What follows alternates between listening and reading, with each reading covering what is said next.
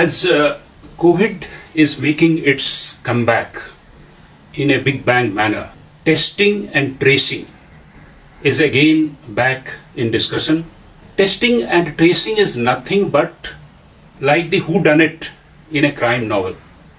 It requires investigation with forensics, circumstantial evidence to find out where exactly it originated and how it happened. In the year 1987, The Economist magazine puts it, in Philadelphia, 18 people who were delegates in a convention died. It took months and months of investigation. Cause was traced back to a bacteria in an overhead tank. When a large number of people started losing their lives and suffering from the AIDS, it was not known who was responsible for it. It is only later that it was known that it was caused by a virus. Before that, it was only known as a syndrome, acquired immunodeficiency syndrome. And the virus that was causing it was called AIDS only later on. As compared to that, the COVID-19 situation is far, far better. In fact, when in Wuhan, in China, in the month of December 2019 or late November 2019, it was discovered that a particular form of pneumonia is rapidly spreading. It took all of 2 weeks to isolate this particular cause or the virus, which was later known as COVID-19 virus. In the early 2000s, there was a virus called SARS, or severe acute respiratory syndrome, or even the Middle Eastern respiratory syndrome, from where lessons were taken and it was quickly isolated. But after the isolation or the recognition of the virus is done, it is very important to develop a test regime. As some of you might be aware, a testing requires a sample and an antigen. In case of a pregnancy test, for example, urine is taken as a sample and the antigen, that is the pregnancy antigen, is the recognition factor which the machines will analyze or the chemical will analyze, and it will give a result that it is positive or negative. In case of COVID, the linings of the lung, linings of the throat and linings of the nose store these particles which could be used for creating a test protocol. Meaning you will have to have a process so that it is standardized and it could be used at scale in various places. In case of COVID-19, it is called RT-PCR, reverse transcripted polymerized chain reaction. Swabs are taken from the nose or from the throat, and these are subjected to what is called transcripting or reverse transcripting, because what you collect and what you get out of it are the RNAs. The machines cannot read them, so they must be converted through a reverse transcripting process into DNAs. After this reverse transcripting process, the DNAs are heated so that the strands start separating. And a particular primer or particular probe starts illuminating these strands if they are positive, so that the computerized tests could read it. The test protocol is developed. It requires a large amount of logistics. For example, let us take the AIDS test in Mumbai, or for that matter, any state capital in our country. It is only very limited number of laboratories that they do this virus-related tests. But in case of COVID, it is entirely different. COVID is spread through the length and breadth of the country. It doesn't limit itself to the metropolis or to the urban areas like probably in case of AIDS, and it must be done at scale.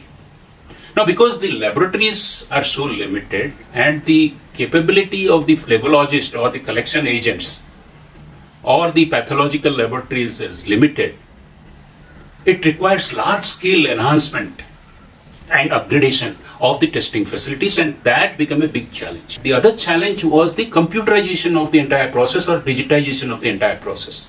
Because unlike many other diseases where pathological testing is done, in case of COVID-19, it is not only between the patient and her doctor. Because of the public health implications, COVID test results must be shared with the policymakers. This requires computerization of reporting standards and computerization of the logistics, how samples are to be collected, how it is to be barcoded, which machines will analyze it, how to store the intermediate results and analysis for scientific discovery later on. So this created a big challenge. Having talked about testing, let us now come to tracing. If the disease is spreading like a pandemic, it must be arrested.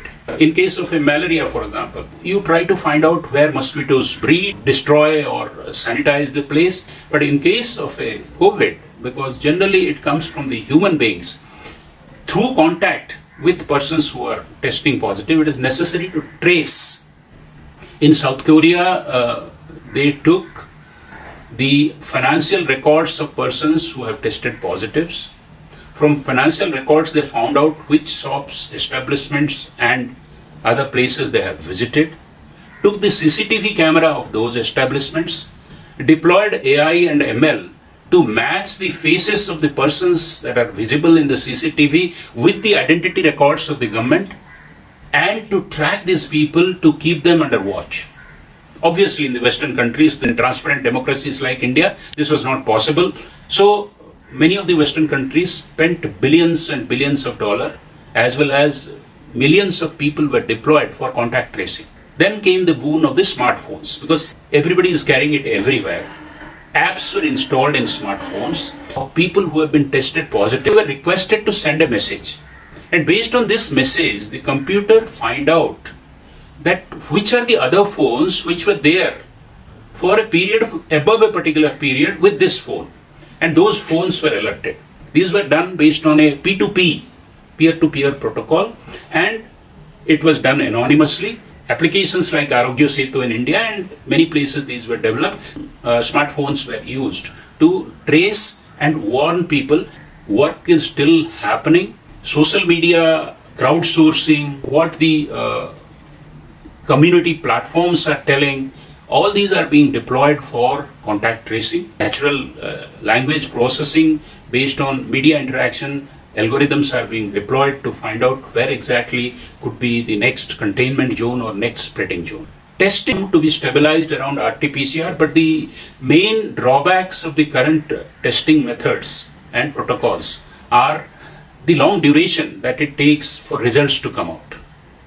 The second is that it doesn't tell you at what stage exactly your disease is. You may test positive just one day after infection has come to you, or you may get positive after a long time when it is too late. Similarly, it also doesn't tell whether your swab is adequate enough to spread it. Sometimes even a small amount of positivity will be declared as positive. You may not be having enough amount of virus to spread it. The latest development is that the PCR kits are coming in a box. In many airports it has been deployed, where results will be available within 90 to 120 minutes. There are new protocols which are coming which will tell the severity of the disease. This is a work in process, but suffice it to say, as we are spending more and more money in terms of vaccination, in terms of creating facilities for people who are infected, it is important that all of us must be aware about this testing protocol, why testing is important and needs to be improved, as well as tracing protocol. Thank you very much.